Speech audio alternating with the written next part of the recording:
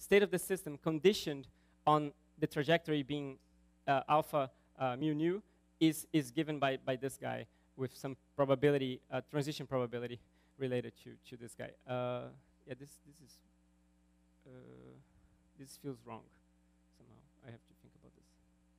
But anyway, this part is fine, but this, I have to think about it. Yeah, okay. So now that you have this, you can talk about the path probability as just being given by these three numbers. There's a conditional probability of initially finding system and BAF in their states, and then finding the BAF in the final state, times the initial probabilities. And from this, you can reconstruct the state of the system as a sum over all trajectories. So the final state of the system is a sum over all possible conditional states with path probabilities. However, this is not an eigendecomposition. There are more states here than the basis requires. So these states do not form a basis. So if you diagonalize the final state, you get a new basis, which is not trivially related to these guys. But notwithstanding, we can define a probability of being found in different eigenstates as being related to the sum over all paths times a conditional probability of finding this system in beta, given that it was in one of these final states.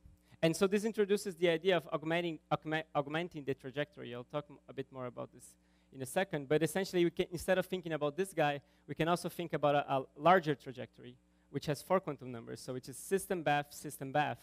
And essentially, all you need to do is you need to start with the original trajectory, and you just augment it with the conditional probability. And in this case, it's fine. I mean, because of these thermal operations, this doesn't really matter. It's kind of a subtlety. We could have just measured the system twice. And if you had measured the system twice, initially in alpha and in the end in beta, you would get the same result. So in this case, this is just kind of silly. But this idea of augmented trajectories will actually become more important in a second. OK, so now for the backward process, what we could do is we measure the system and the environment. The system is in the final state, so it's in an eigenstate psi beta prime. So we measure this in this basis. And we measure the environment again in equilibrium. And then we evolve with the time-reversed unitary. And then we do the same business. We just define the backward conditional state and the backward probability. And again, the backward trajectory. And so this is all rather standard, except for a detail which is related to where do you start the final states. So in the backward protocol, how do you define the initial state of the backward protocol? And this is discussed in this paper. But we took one of the definitions. There's more than one. So from this, you get the entropy prediction. The stochastic entropy prediction is just the ratio of the forward and backward probabilities, which turn out to be just the ratio of these numbers. So just to review, P alpha is the initial population of the system in its density matrix basis, and P beta prime is the final populations, and Q's are the thermal populations of the BAF. And then, of course, by construction, this guy will satisfy an integral fluctuation theorem, and on average, this will give us the formula we want for the entropy prediction. Right? So up to here, it's quite okay, and then we ask the same question as before. We say, okay, I want to split this guy now into a diagonal part and a part related to quantum coherences, and what are these contributions? So one way to do that is to, again, introduce these ideas of augmented trajectories. They were used somewhat recently in this paper, but it turns out that the idea overall is quite old. There's this paper by Dirac, which already discusses these augmented trajectories. So essentially, the idea is I had some quantum numbers, so alpha, beta for the system, mu and nu, sorry, this is a typo, for the BAF. And now I augmented with energy basis trajectories. So n and m are the energy basis of the system. And I do that by introducing some conditional probabilities, Pn given alpha, which is the probability of finding the system in the energy basis n, given that it is in psi alpha, and similarly for the final states.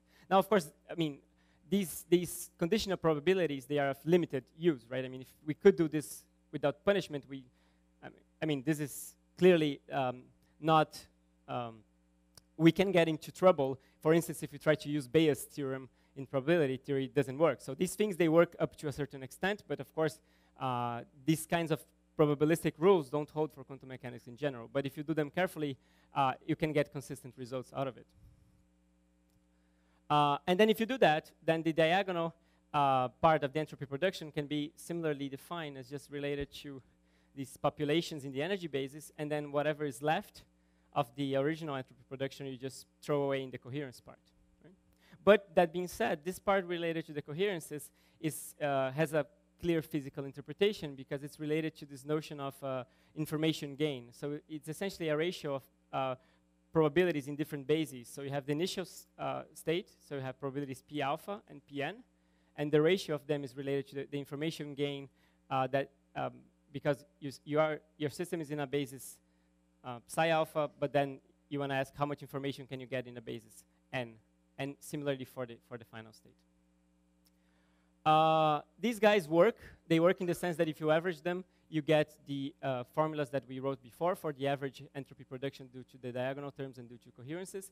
However, they do not satisfy a fluctuation theorem, which I find quite interesting. So there's a paper by John which appeared around the same time as ours, which discusses a very similar formulation, but for unitary driving dynamics and what Eric called mechanical driving in terms of work and so on.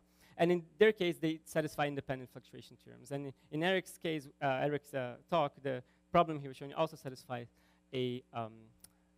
independent fluctuation theorems. But in this case, they do not satisfy it.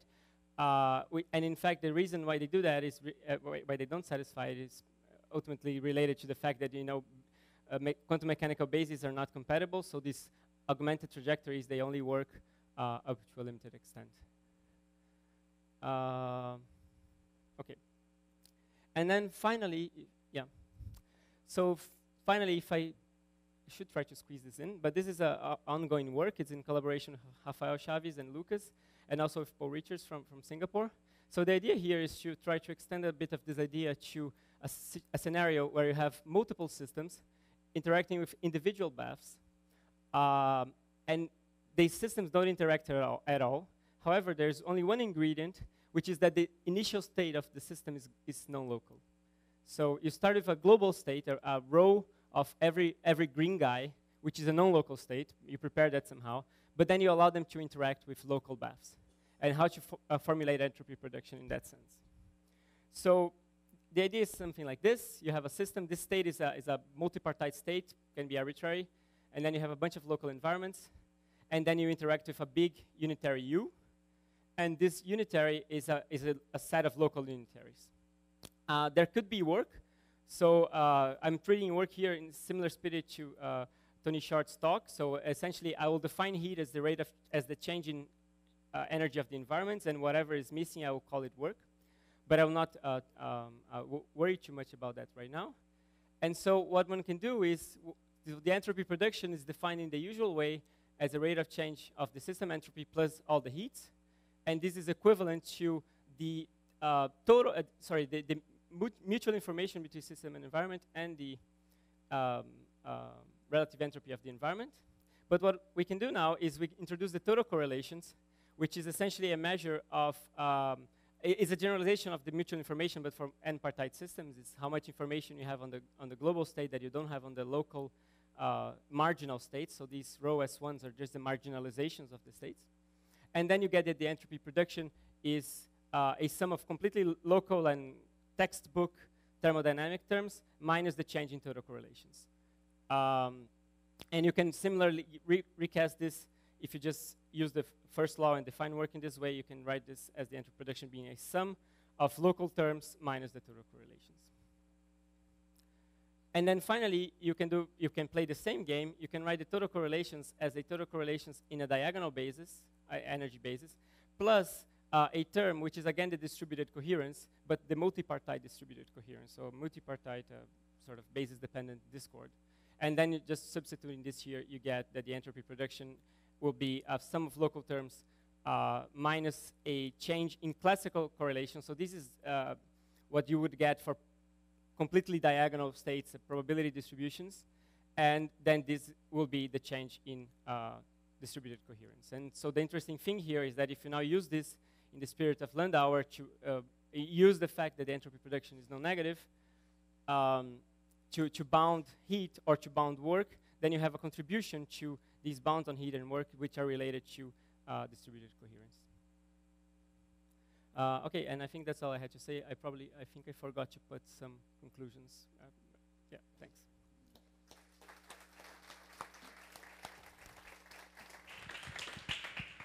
Questions?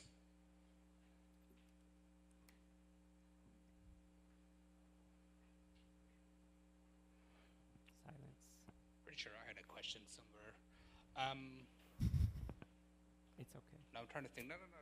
So you started with irreversibility, and it's not clear to me that entropy production and irreversibility